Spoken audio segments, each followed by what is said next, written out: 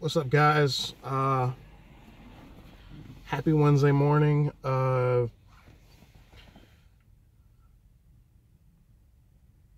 just got done. I've only done one trip this morning. It was to the airport. On the way back, I got a notification about the Simple Driver and his video, his reaction to the Rideshare Professor's video. And you know what the funny thing about Calvin is like,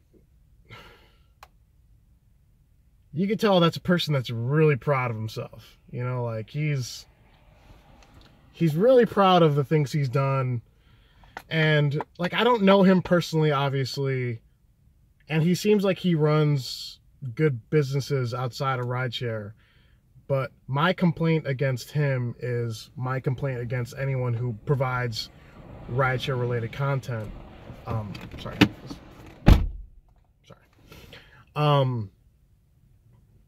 Is that I don't think you should be providing rideshare related content unless you're actually out there ride sharing, right? That just does not make sense to me. I don't. You could talk about how every Uber driver should start his own website. No, they should not.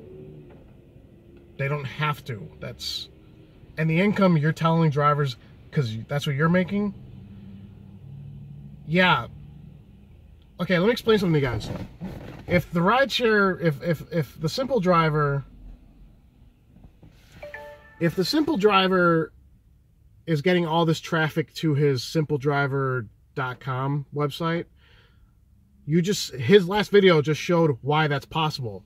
Because he might be running advertisements. He might be running advertisements from his other websites to the simpledriver.com. That's how you could potentially start seeing the $10,000 a month in ad revenue and Amazon affiliate money. And, you know, so I think he didn't expose himself, but now we know how he amassed such a large social media following on YouTube for rideshare. He was ahead of the pack digitally than everyone else was. I'm not saying that's bad. I mean, he used the tools that he already had at his disposal. That's not bad. But my complaint against him is, and if you're a channel that talks about rideshare, you should try driving once in a while. And then you should actually try showing how much money, like, first and foremost, this is about money. Everyone likes money. Drivers, you're watching my videos because my first video was talking about how to make $1,200 in a week. And a lot of my most popular videos, because I've checked the analytics for them, the ones where I talk about money, that's the ones where you guys are like, those are the ones that get the quickest amount of views. Or where I'm talking shit about Uber Pool. So that's the problem I have with a lot of these big YouTube channels, is you have rideshare related content, but you're not driving. You're not out there. Like, the avenues of making money are very small if you're not actually driving for Uber. Like, but his criticism of the rideshare professor, it's fair. I mean, I don't watch the rideshare professor because he doesn't really give good information. I mean, he talks about being an Uber Black driver, but I've checked some of his videos, and only a couple of them actually show his earnings.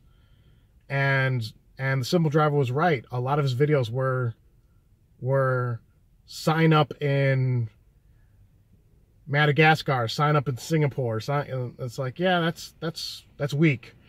And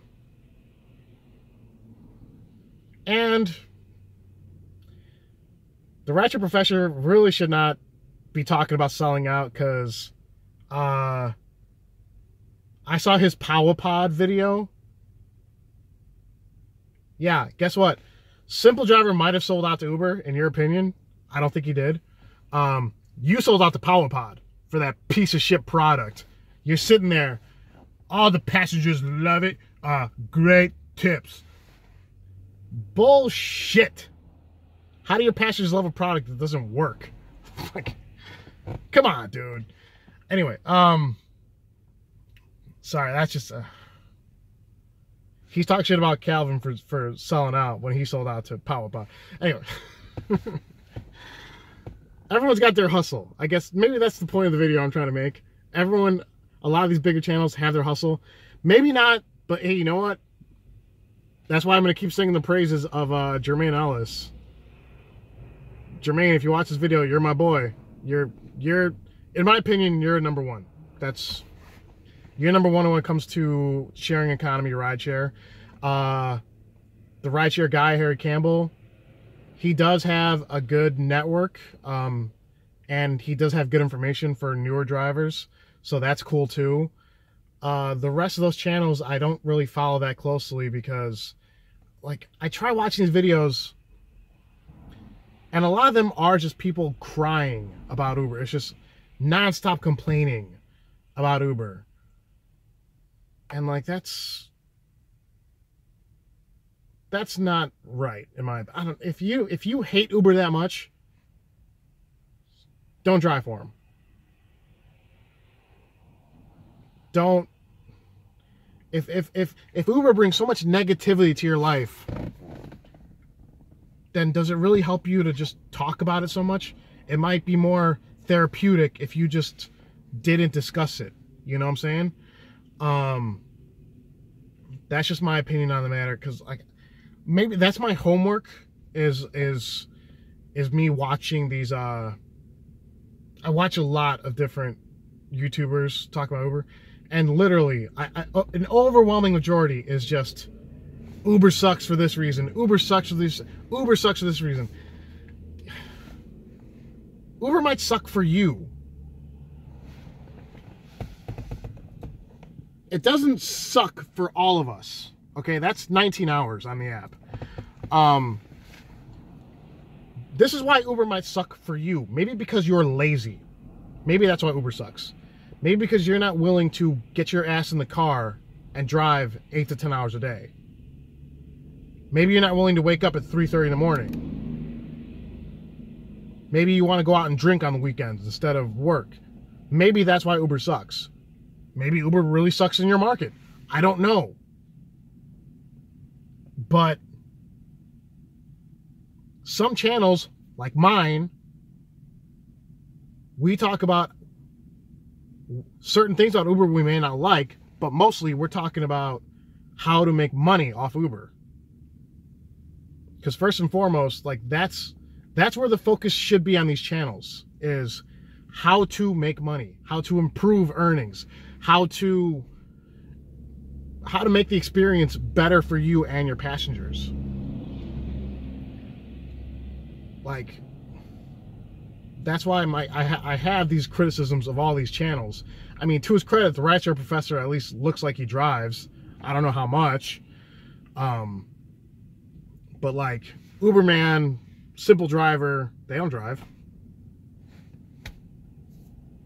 And if they are, they're not making any money off it. They're still trying to make money. So that's just my criticism of that. I think that's all really I got for today.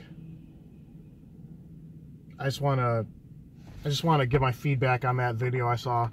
I don't dislike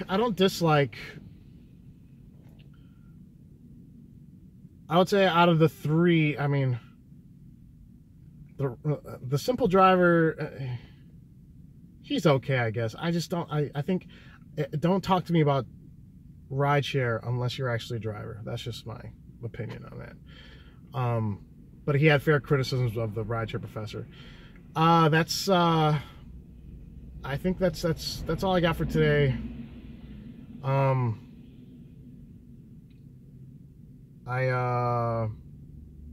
This is a slower morning than I thought it would be, because I'm trying to have my $2,000 week for the channel, for you guys. I'm gonna come close. I don't know if it's possible. I'm gonna have to have a big day today to even come close to getting my $2,000. I don't think it's gonna happen though, but still fighting for it. Yeah, that's all I got. Like, comment, and share. I hope everyone stays safe out there. Talk to you later. Bye.